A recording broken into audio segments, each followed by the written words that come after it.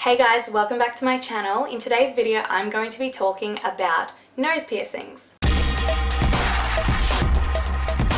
I just wanted to talk about the pros and cons, as usual. Normally that's what I do, but I also wanted to talk about like some recommendations for nose piercings because they are so common and there's a lot of commonly asked questions about them. So we'll start with the pros.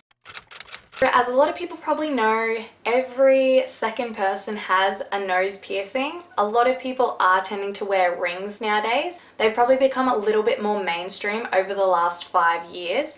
I know I got mine done probably like 10 years ago, and back then when I had it in high school, people definitely thought it was weird. Definitely thought it was like goth or like an emo thing to do, and like that's totally not what it is, but like it definitely is stronger, I guess you could say, in the alternative community. I guess a reason why it is so mainstream is because every second person has a nose ring, so it's not weird anymore. You won't get judgment for it just because so many people have it nowadays that it's like pretty common, like everyone's got one, it don't even matter. It isn't painful. It's definitely like a bit of a weird, like uncomfortable feeling. Just because your nose is like a sensitive area, if it's to get bumped or anything like that, your eyes can sort of water, and that's what happens.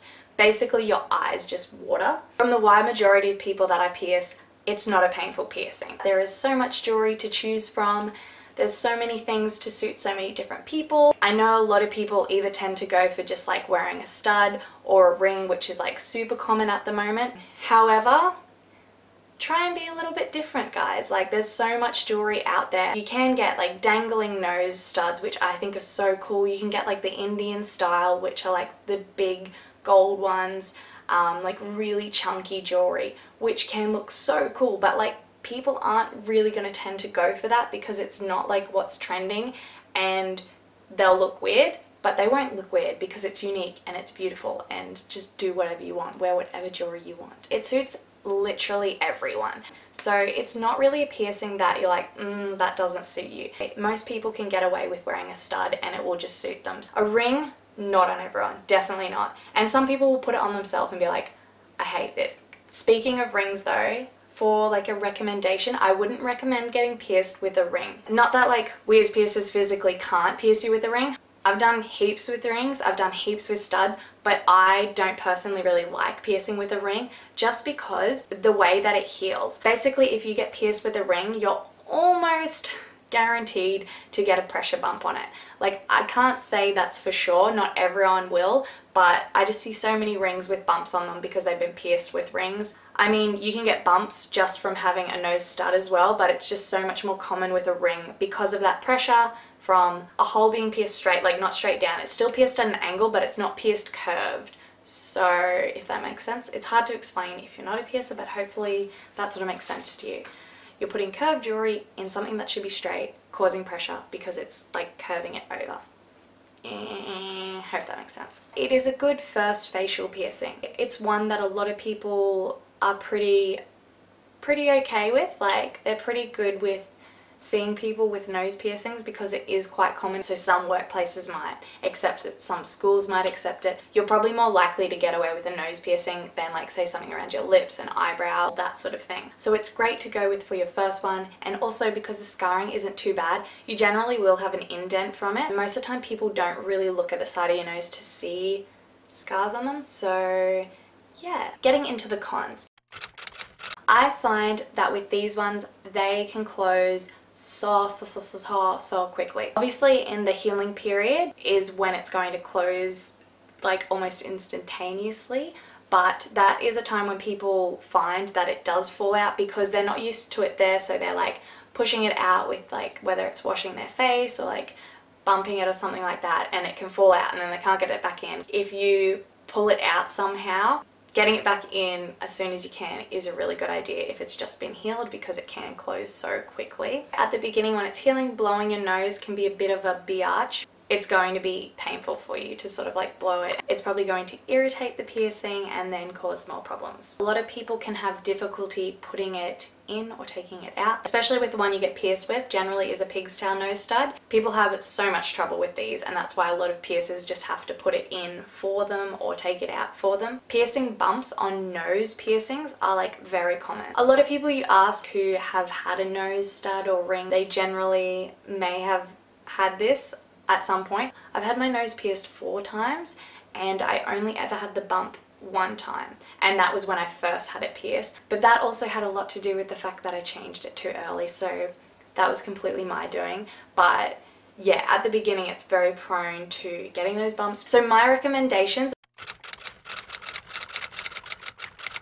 one obviously is to make sure you're cleaning it. Make sure you're cleaning it twice a day, whether you're doing a saline soak or a saline spray. Making sure you're cleaning it is something that can avoid those bumps. Also, not bumping it is something that you can do to avoid getting those bumps. You also want to start to recognize that you have something on your face. So after you get it, you just have to sort of keep telling yourself that you have a nose piercing now. Because, you know, when you're washing your face, it can get pulled out then. Whether you're rubbing your towel on your face, it can get pulled out then.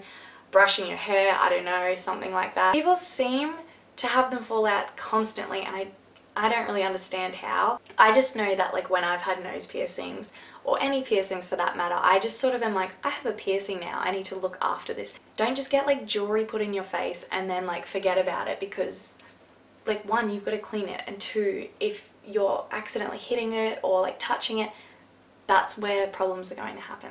This one just like drives me insane. So like with those piercing bumps, some people get them confused with pimples. Oh, the amount of people I have come in, like old or young, and they haven't got any pimples on their face. Oh, I've just got a pimple on it, like don't mind that. It's not a freaking pimple. Like do some research, learn about your goddamn piercing. That's not a pimple. It's worse than a pimple. Don't squeeze them. Do not squeeze them. If you see one like emerge right next to your, like, or on top of almost your piercing, get rid of that thing. It's not a pimple, okay? When you're about to get the piercing, I would recommend closing your eyes. Even if you think you're not scared of needles, I find so many people flip out. You may freak out, which like heaps of people do, and it just like, it's just really irritating because you're about to do a piercing and then someone's like pulling away from you. It's just like not a fun time. Just don't do it, alright? Just don't. Yeah, just close your eyes, it'll be over in 2 seconds. And the last thing that I can recommend is just getting used to it being in your line of vision. It may annoy some people at first just because you'll like sort of see this like little, whether it's a little stud or a little ring in your like view, but like it goes away because you just get used to it. It's just something that's there. Like I'm sure, I was gonna say like a guy with a beard, but like you wouldn't, oh you probably could see your beard actually. Maybe, I don't know. So if you're going to get a nose piercing, or if you have one already, let me know in the comments down below how it all goes, how it went. If you enjoyed this video, please give me a like and subscribe if you're new here, and I'll be back with some more piercing videos before you know it.